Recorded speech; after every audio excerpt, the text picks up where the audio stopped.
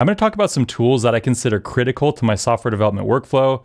If you told me I had to go even one day without one of these tools, I would be extremely unhappy.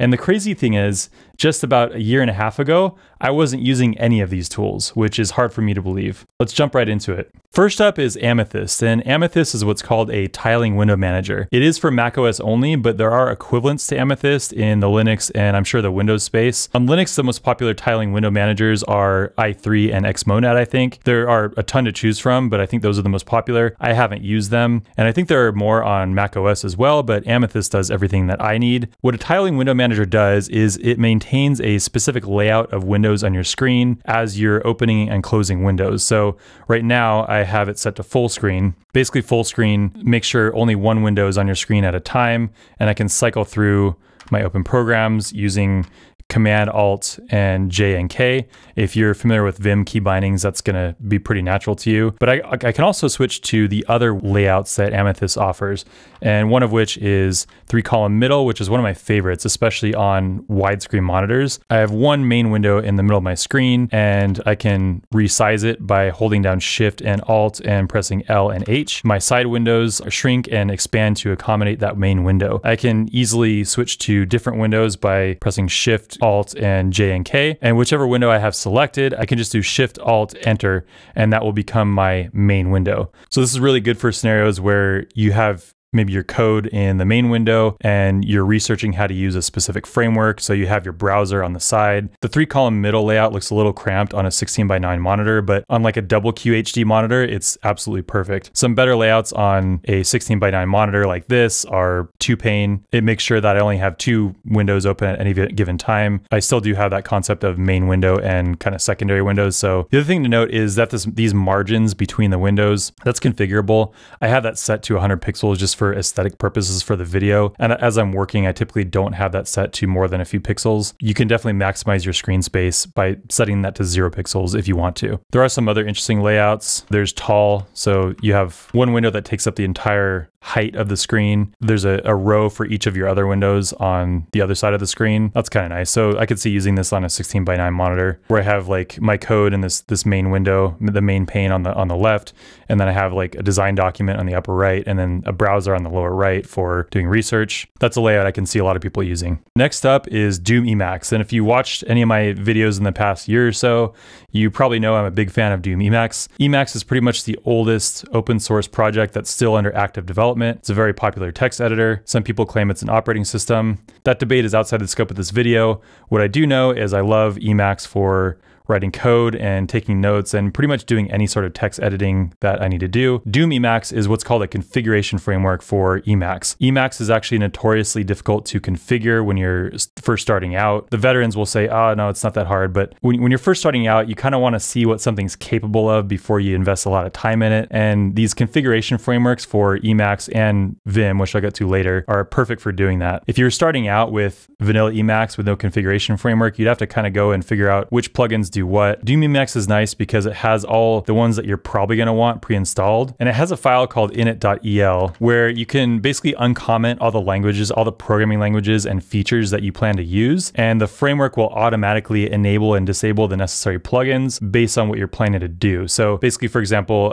you can see on line 18 or on line 99, I have Maggot. Maggot is a Git client, despite the somewhat awful name. It's a very popular Git client for Emacs. So I have that uncommented. I also have, of course, Rust. This line is commented out by default. So all I need to do to enable Rust development in Emacs is uncomment this line, and I'm pretty much good to go as long as I have the language server installed. Rust Analyzer, same thing with Python, Markdown, even like lesser known languages like Nim are in here. And all you have to do is uncomment them. My other favorite feature about Emacs that I've talked about before a little bit is Org Roam. Org Roam is a fantastic tool for taking notes and making links between your notes. I now use this when I'm learning a framework. So for example, I recently learned how to use the Leptos framework for Rust. I can do space NRF and search for a specific org roam document, type in Leptos, and boom, I'm there. And in this document, I can have links to other documents. If you're not familiar with org mode is a format sort of like Markdown, but more powerful. And you can see I have inline code snippets here. There's a way to run your code snippets inline in your org document if you want to. This is not a complete code snippet, so I can't do it here, but that's something you can do if you want to. So I can have my notes here and I can pop open another pane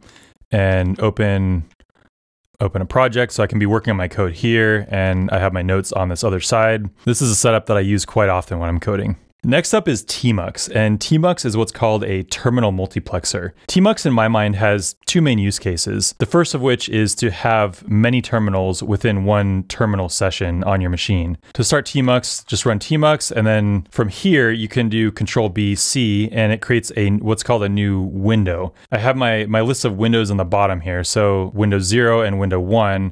I can name these, so I can do Control-B-C, or Control-B comma rather, and I can name it something. I can switch between my windows by doing Control-B and then the number that I want to switch to. And then within a window, I can create multiple panes. So if I want to do a split, I can do Control-B and then %, and now I have another split in the same directory. In this way, I can do something like run my web application, and I can have my web app running in one pane, and I can be in the same directory in the other pane and execute file commands here. There's also a concept called sessions. If I have too many windows going on here and I want to completely start over but maintain what's going on in this session, I can do Control-B : new, and now I have a whole new session. And I can go back to my original session by doing Control-B and then S, and it lists all my sessions, and I can kind of jump between them as necessary. So Tmux is super handy. The other really cool thing about Tmux is if I completely exit out of iTerm, or if I'm maybe logging into this machine via SSH and I want to resume what I was doing in my terminal sessions, the cool thing about Tmux is that it kind of detaches your terminal sessions from this open terminal window. So I can completely quit out of iTerm here. I'll quit iTerm, open it back up, make the text big again, and I can do Tmux attach.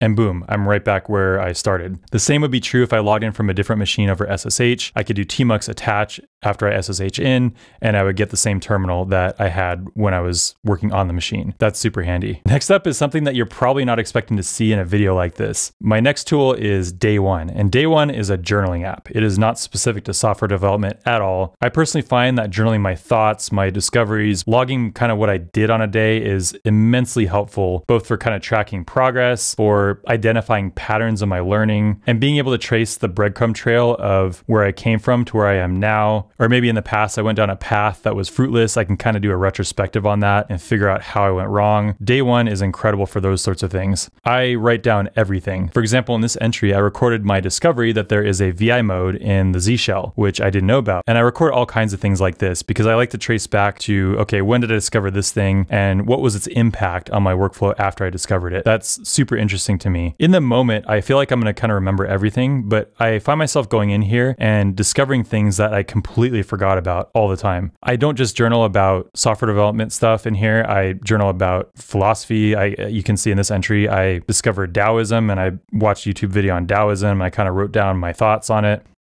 In this entry, I discovered a knowledge management app called Reflect. So yeah, DayOne, pretty critical to my workflow, despite it not being a software development tool per se. Next up is Notion. Notion is what I use for all of my note-taking and diagramming, documenting before I discovered Org Roam. Anytime I have an idea for a video, I stick it in here. You can see I don't get to most of them, which is fine. This is going to be something that just keeps growing and growing indefinitely. I also have a more generic list of things I need to look into.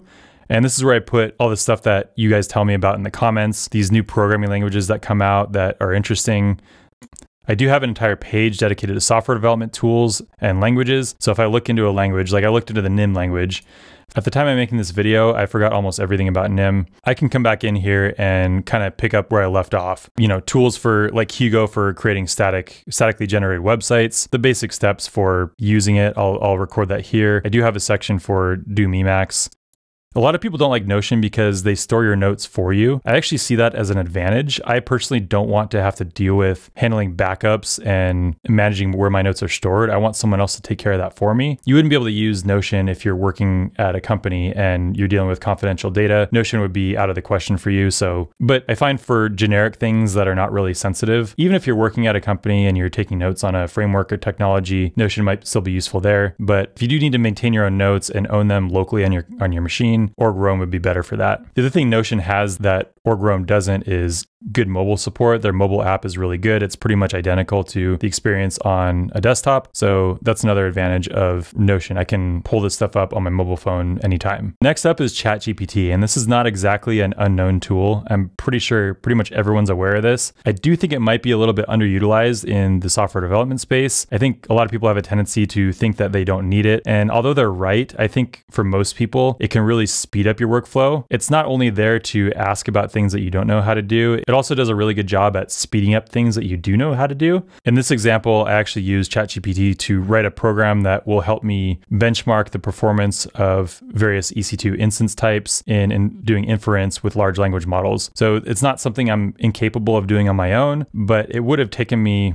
a solid amount of time to come up with this on my own, and this just kind of jumpstarts the process. I don't use Copilot, GitHub Copilot. A lot of people do, a lot of people swear by it. I'm not opposed to using it. Maybe I'm leaving productivity on the table here, but I prefer not to have the inline code suggestions in my IDE. Sometimes I'll have ChatGPT write code for me, and I'll ask it questions. Unless I have a question about something that happened in the past 2 years after ChatGPT's knowledge cutoff, I'm pretty much not Googling anything these days. I am going straight to ChatGPT as my default for knowledge discovery. If you have a specific question, you might otherwise have to kind of go through 2 or 3 different web pages to grok the answer. This just saves a ton of time. It'll give you the answer right off the bat. I do pay for a ChatGPT Plus, which gives you the GPT-4 model, which is noticeably better than 3.5. 3.5 is pretty good, but I think for $20 a month, it is an absolute steal. This monthly bill is by far the monthly bill that I am happiest to pay. Next up is the Glove 80 keyboard, and I have talked about the Glove 80 keyboard in a little more depth in a previous video.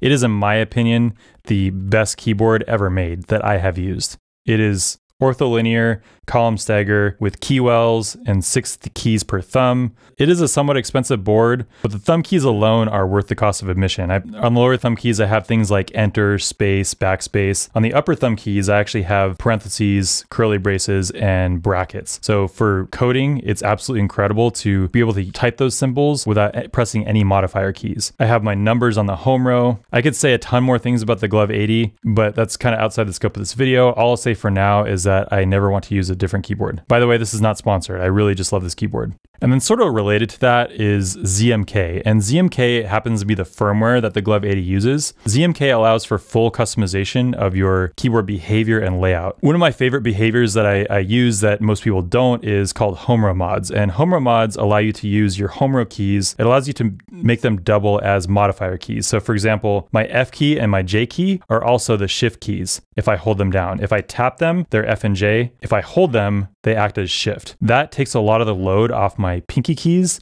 and it negates the need to make these like weird hand contortions to press your modifier keys. So, and then I take the keys that would be in the place of the traditional modifier keys like shift, and I assign characters to those keys. Like the key that would be my left shift key is actually the minus key, and the key that would be my right shift key is actually an underscore key, which is having underscore as a key that you can press without pressing a modifier is amazing. ZMK allows you to configure your keyboard, your layout and behavior with basically C code. I thought this was way too much overhead when I first found out about it, and something I would never have time for. I have found that it was absolutely well worth it. If you are interested in using my layout and you don't want to look at customizing your own layout and you just want to trust what I did, I don't know if I'd recommend doing that, but if you do want to do that, my key map and my configuration will be in a GitHub repo that I'll post a link to down in the description. So check that out if you're interested. Now I'm going to talk about some tools that I don't use as part of my daily workflow, but are ones that I'm considering or that I'm keeping an eye on. The first one is called Obsidian. Obsidian would kind of take the place of something like Notion or Roam, and it is growing a lot in popularity. A lot of people use this thing, and it is very good. It allows you to take notes, and those notes are just markdown files on your local machine, so there's no vendor lock-in. You could potentially later use a different tool to look through your markdown notes. It has a great desktop application for all platforms. It has great mobile support, and there is support for syncing your notes across devices, something that Org Roam doesn't really have a good narrative for yet. It does actually have a Vim mode. Theoretically, you can go keyboardless with this, I think. I don't know all the key bindings, but you can use the Vim key bindings you know and love. It does do some things that Org Roam probably will never do, and Notion, I guess, may or may not do, but there's a concept of canvases, and canvases allow you to make kind of a visualization of your various notes and make connections between them. This feature is really interesting, and this is something, I don't know exactly what I would use it for, but I feel like it could really come in handy at times. So this is like one of the features that would potentially pull me away from Rome or Notion. But if you were starting out in knowledge management, I would not hesitate to recommend Obsidian. It is very good. It also has very good support for mermaid diagrams. So in my opinion, that makes it pretty well suited for things like design documents. So you can just generate quick diagrams with code. That's pretty handy. Next up is a tool called Mem.ai, and Mem.ai has really caught my eye because it's the first tool that really fully utilizes AI in knowledge management. And I think we're going to see most knowledge management tools kind of go in this direction, but Mem.ai is kind of first to the party in my opinion. So I imported basically all my Notion notes in here. So all my programming language notes and things like that. So I can ask it questions in natural language as if I'm talking to ChatGPT. What is the package manager for NIM programming language? The package manager for the NIM programming language is called Nimble, and it's pulling this from my page on the NIM language. If I click on sources, it shows me this NIM page that I created and I can go to it. That's pretty incredible. The biggest thing holding me back from using this, probably instead of Notion, is, well, it doesn't really have good table support yet, which I sort of need. The main reason I'm not using this yet is because it doesn't have dark mode. That makes me so sad. I'm very confident they're going to implement dark mode at some point, but until then, I think a lot of people are going to hold off using this until it has dark mode. But Mem.ai is a tool that I think we should all keep an eye on. Next up is the Caracorder, and the Caracorder is an alternative to a traditional keyboard. It basically has kind of these like little joysticks for each of your fingers, and you never have to lift your fingers off of these joysticks. The Caracorder aims to be able to be used like a normal keyboard, but also allow for chording or typing entire words by certain key movements. I've been following the progress of a lot of people on their Discord server. It does look really interesting. A lot of people have gotten over 100 words per minute. Obviously, the learning curve for this sort of thing is going to be immense. So that's something to consider. But the CEO of Caracorder, he can type over 300 words a minute apparently, which is pretty interesting. And the idea of not having to lift your fingers makes a lot of sense. Using these tactile switches that go 5 ways instead of having to lift your fingers off the keys. Intuitively, it does make sense. Whether it's worth the investment and the learning curve, the upfront learning curve, I'm not sure yet, but it's definitely something I'm going to be keeping an eye on. All right, that's it. Those are some tools that I deem to be extremely critical to my workflow. Let me know in the comments what you think of these tools, whether there's any that you checked out and you decided you liked, or whether there's any that I missed. I have no doubt that there's a ton of tools that I just don't know about yet that I would love. So please tell me about those in the comments. I hope you got something out of this video. Thanks for watching, and we'll see you in the next one.